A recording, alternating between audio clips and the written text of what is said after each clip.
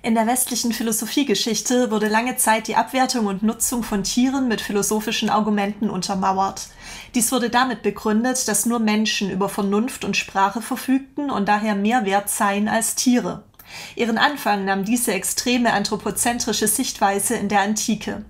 Dennoch gab es bereits damals Gegenstimmen, die sich für eine moralische Berücksichtigung von Tieren aussprachen.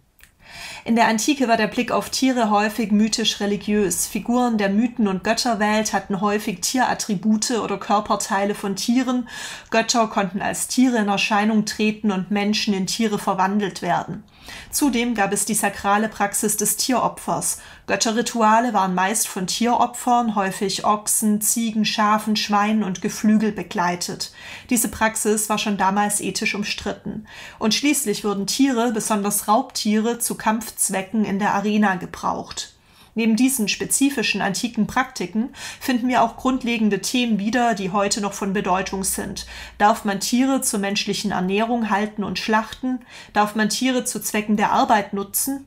Darf man Wildtiere und Fische jagen? Zudem fragte man sich, ob Tiere über Intelligenz verfügen, wie sie kommunizieren und in welchem Verhältnis Mensch und Tier stehen. Werfen wir einmal einen Blick auf die wichtigsten antiken Denker, die sich zum Umgang mit Tieren und zum Mensch-Tier-Verhältnis geäußert haben.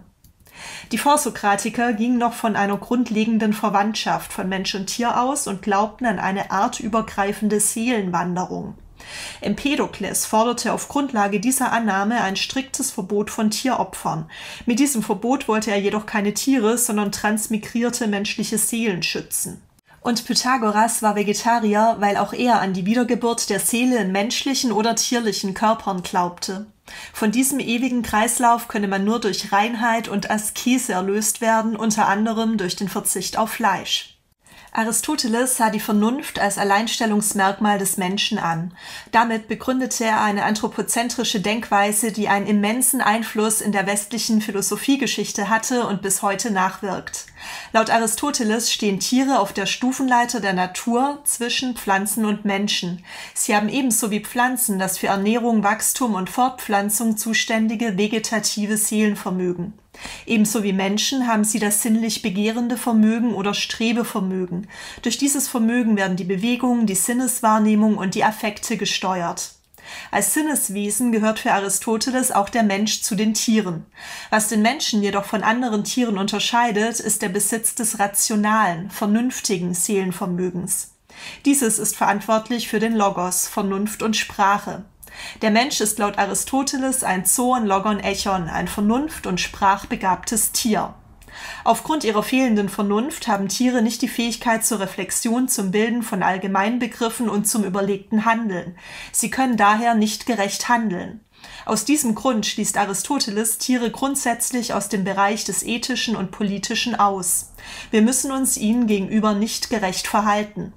In Aristoteles teleologischem Weltbild hat alles in der Natur einen bestimmten Zweck. Pflanzen sind seiner Ansicht nach um der Tiere willen da und Tiere um der Menschen willen. Tiere dienen dem Menschen beispielsweise als Transportmittel, Ernährung oder Kleidung. Für Aristoteles sind Tiere lediglich beseelte Werkzeuge. Die Stoiker nahmen zentrale Elemente der aristotelischen Sicht des Mensch-Tier-Verhältnisses auf und radikalisierten sie. Tiere sind ihrer Ansicht nach nicht nur den Menschen untergeordnet, sondern existieren für die Menschen. Menschen unterscheiden sich laut Ansicht der Stoiker in mindestens 6 Hinsichten von Tieren. Sie besitzen Gotteserkenntnis und verehren die Götter. Sie wissen von Vergangenem und Zukünftigen und kennen kausale Zusammenhänge. Sie können frei urteilen und handeln. Sie haben die Wahl zwischen Tugend und Schlechtigkeit. Sie können sich von ihren Affekten befreien und sie verfügen über Sprache. Auch die Stoiker argumentieren vor allem mit der fehlenden Rationalität von Tieren und begründen damit die These, dass Menschen eine privilegierte Stellung unter den Naturwesen einnehmen. Das stoische Tier verkörpert genau das, wovon sich der Mensch befreien soll. Der Mensch wird nach Auffassung der Stoa erst dann zum Menschen, wenn er sich durch Affektkontrolle so weit wie möglich vom Tier entfernt.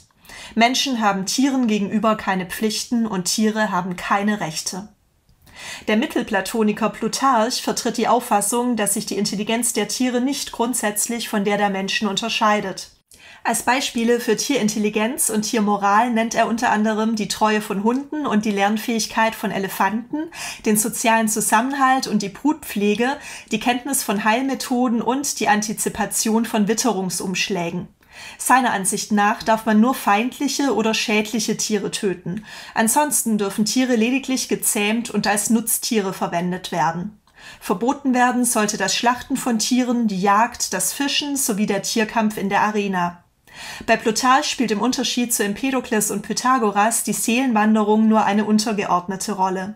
Seiner Ansicht nach wurden Tiere nicht für den Menschen geschaffen, sondern existieren um ihrer selbst willen.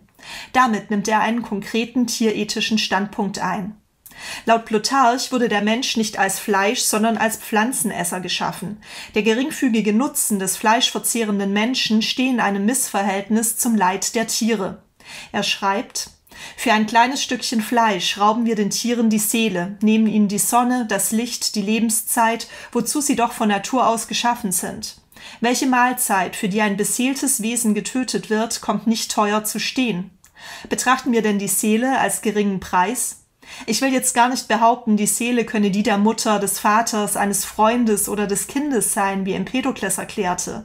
Ich denke nur daran, dass sie Wahrnehmung besitzt, Sehen und Hören, dass ihr Vorstellung und Verstand so eigen sind, was jedes Lebewesen von der Natur erhalten hat, um das jeweils Nützliche aufsuchen und das Schädliche meiden zu können. Der Vegetarismus spielt auch für die Lebenspraxis und die Theorie der Neuplatoniker eine wichtige Rolle. Der Begründer des Neuplatonismus Plotin war offenbar sogar Veganer. Er ließ keine medizinischen Behandlungen an sich zu, die auf Tierprodukten beruhten, und konsumierte auch keine Tierprodukte.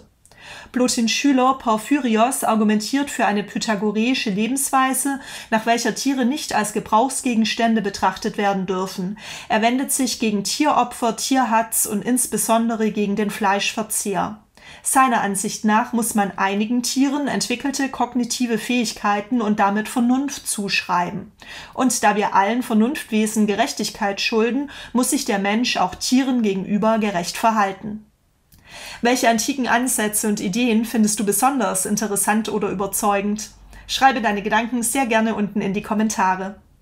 Mit dem Quizlet-Lernset Aristoteles, Welt- und Menschenbild kannst du dein Wissen zu Aristoteles jetzt überprüfen und vertiefen. Viel Spaß beim Lernen und bis bald!